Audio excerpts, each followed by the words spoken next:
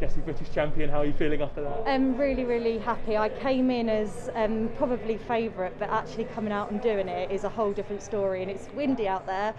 So yeah, absolutely over the moon. Yeah, that feeling of being favourite, how does that sit with you? It's probably something quite new as well. It's new territory for sure. So I definitely felt the pressure, but in a good way, nothing unmanageable. But it's just coming out, and obviously with the hurdles, you've got 10 barriers to get over, and yeah, it's never easy. So yeah, I just kind of gave it everything in quite windy and cold condition. I'm really happy. Yeah, tell me about the race. 55.80 was the winning time. How did you feel going round?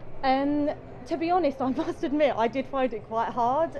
Coming into the home straight, normally I'm quite close to the hurdles and I was stretching a bit.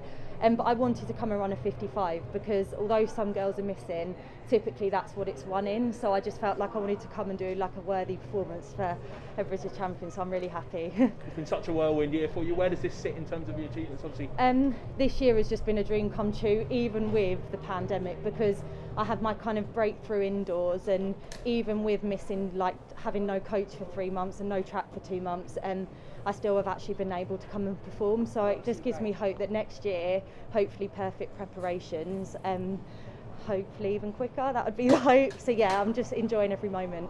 obviously continuing to run a flat and hurdles, you know, where do you see that? And do you intend to continue with both going forward?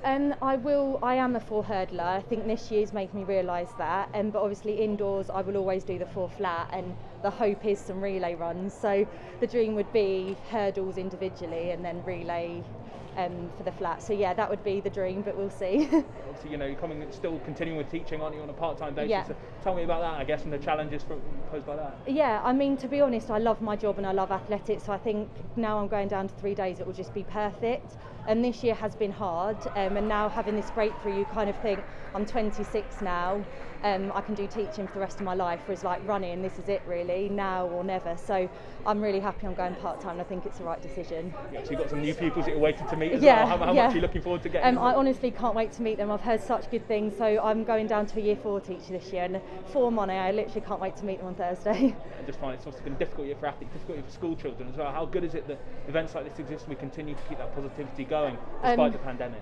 Definitely. I mean, like, my children were very disappointed when the Olympics were cancelled, because they were like, oh no, like, I thought you were going. So I'd actually really like to do it for them, because I think the whole school are with me along the way. Like, they're kind of messaging me before the race. I've got all the parents watching, all the children. So I think let's do it for all of them as well.